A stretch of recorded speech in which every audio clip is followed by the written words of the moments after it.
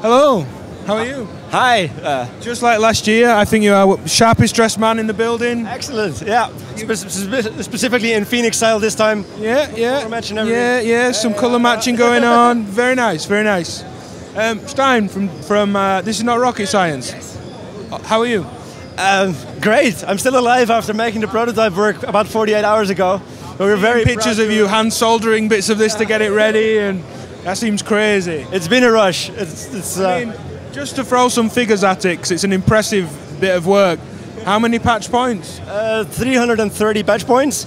How many knobs and controls? 110, I think. Wow. So what's the history of it? We see, of course, your logo on there. This is not rocket science, but Phoenix as well. Yeah. Can you give us just a little bit of the history of it? Oh, definitely. There's also Synton on here. Synton is an old Dutch synthesizer company that existed late 70s, early 80s. And then for sad reasons they went bankrupt. But the design team was still so much into synthesizer that they took their favorite designs and rose them from the ashes and created the Phoenix synthesizer. Okay. And then they did the same thing twice more in the Phoenix 2 and 3. Yeah. And now we are helping them with our new keyboard synthesizer. And then partially in return we got the opportunity to make the fourth incarnation of this. So this is the fourth Phoenix synth? Yes, this is Fenix IV. This is officially sanctified by the original design team. This is it. Amazing. So there's way more than we can go through in a video, of course, the 300 plus patch points. But can we just walk through the sections maybe and just get a little bit of sound as we do? Yeah, of course. Where should we start? Top left, oscillators. Top left oscillator, yeah. Top left we have the yellow color code for all the sound sources. There's external input. There's the Phoenix oscillator, which is the classic analog oscillator that can be found in the Phoenix 2. There's the chord oscillator, which is a triple analog oscillator with digital pitch control for the second and third oscillator. So you can play major, minor chords and all kinds of other things. And then there's the digital oscillator, which is a collection of our favorite non-standard waveform oscillators. So no sawtooth, pulse and sine wave, but FM things, wavetables, phase distortion type oscillators. And an external resonator that takes input and you can play overtones on your incoming sounds. We then moved, I guess, top right, modulations, filters. The top right is the filters, dark blue is the filters. There's the ladder filter, which is taken from the Phoenix 2. There's the multiband filter, which is still in flux. Actually, the prototype burned down, so we decided to make something else out of it entirely. This is going to be the replacement of the Foreman filter on the Phoenix 2. The state variable filter is a classic state variable filter, but twist, and that it has high pass and low pass and band pass inputs instead of outputs, so you can sort of crossfade. There was a Steiner filter that did that. Yeah. It's comparable. It's at least in function, but sounds slightly different. Okay. But yeah, and low pass gate. Yeah, low pass gate is a standard component. Yep. Then we have the light blue effects section, the analog phaser. Then there's the wave multiplier, which is a very strange. You can almost make your own wave cycles with it, or you can crossfade between other wave cycles to make very grungy sounds. There's the wave shaper, which is a wave folder and wave shaper in one block. Okay. And then there's a delay section, which we revamped a lot into something more modern. It has a regular delay, of course, two of them. You can also play them 1 pole per octave track to make more carpless strong waveguide type things, or physical modeling things. Reverb and chorus is going to be in there.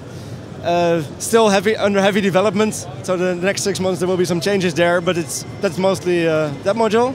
And then as we kind of go left again, we've got our modulation, envelopes, LFOs. Yeah, there's the orange section is the envelopes, there's the AHDSR/D envelope, which is delays, holds, hold and a second decay, so you trigger 2 envelopes at the same time. So for a lot of classical sounds you want sort of a decaying filter envelopes parallel to your regular ADSR, so that's a very nice building block.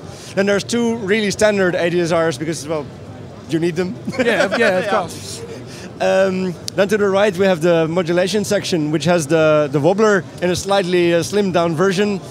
You have a triple LFO, which is 3 phase shifted LFOs. You can have nice rhythmic output.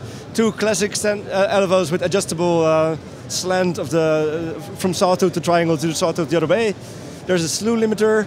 Then we have our noise section, which is quite a big story actually. We may even release that as a Eurorec module later on. It has all the outputs, has the white noise, pink noise, blue noise, red noise, purple noise.